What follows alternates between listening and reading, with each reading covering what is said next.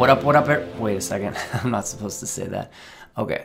Anyway, my friend Jonathan Winbush just came out with a tutorial on how to import animated splines from Cinema 4D into Unreal Engine. And it's a bit of a hidden workflow, but he figured it out. And he's kindly letting me post part of this tutorial, which shows how to import our magical 3D power stream elements into Unreal Engine. So, huge thanks to Winbush for letting me share. I'm going to put a link to his full tutorial in the description. But without further ado, here is Winbush. What up, Winbush here, and today I want to show you how you can take your splines and bring them into Unreal Engine. Now, the magic to making all this happen is, of course, Cinema 4D. Sorry, Blender folks.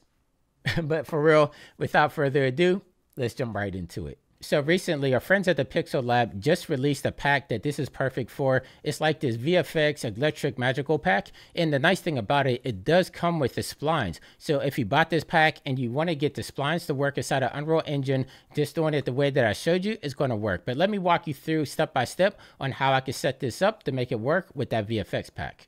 So we're back in Cinema 4D because this is where we're going to set everything up. So inside of my Windows Explorer right now, I have the Alembics file, which is going to be all the curves from the Magic Pack. This is the stream version 1. I'm going to left click and just drag this into Cinema 4D.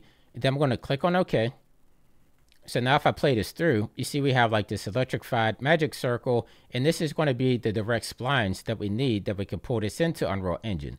So I'm just going to stop this, go back to the beginning, and I'm going to go through this fairly fast because it's the same exact steps that we did before. So I'm going to come over here to where we have our splines, and I'm just going to make a circle.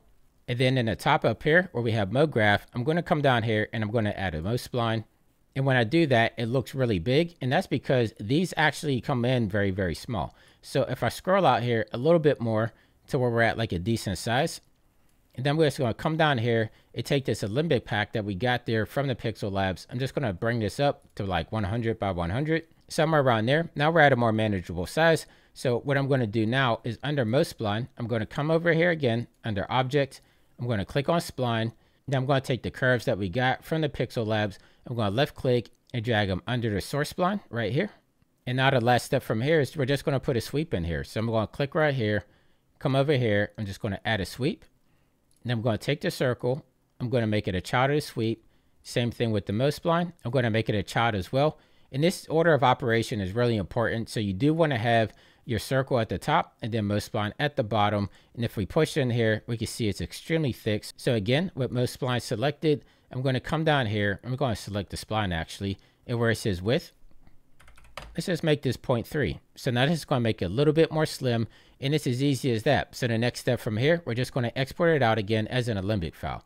So make sure you select the sweep, the circle, and the mode spline here. Come over here to the top left where we have file.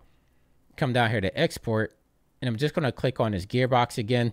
Now I just want to make sure everything is as I need it. So I want to have selection only. That's the only thing we need to worry about. And then our end frames here, it's only going to be about, for this one, it's going to be about 150 frames. So I'm going to type in 150, and then I'm going to click on OK. And then from here, we're just going to save it out as an Alembic file. So I'm just going to shorten this, and I'm just going to leave it at curves.abc, and I'm going to hit save. And while this is saving out, I'm going to go back into Unreal Engine. So inside of Unreal, I'm just going to take the last level we built. I'm going to right click, and I'm just going to duplicate it. I'm going to double click, hit save selected. And then I'm just going to take this electric Alembic file that we have here, and I'm going to delete it. Same thing with the sequencer. I'm going to delete that as well. And the reason I did that is because I don't want to set this post-process volume up again. So I'm just going to use what we had before.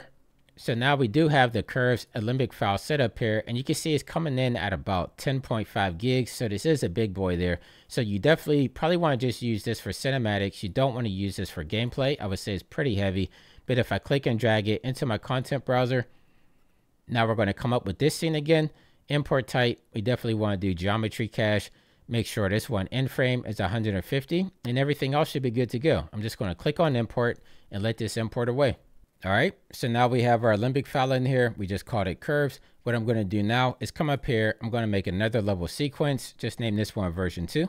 Okay, so now we have our new sequencer. I'm just going to take this curves Alembic file, drag it into my viewport. I'm going to zero everything out. And then from there, I'm just going to take this globe material we made before. I'm just going to put this into all of our material slots like so. There we go. So if I double click on my curves, it should bring us into the middle of our scene here.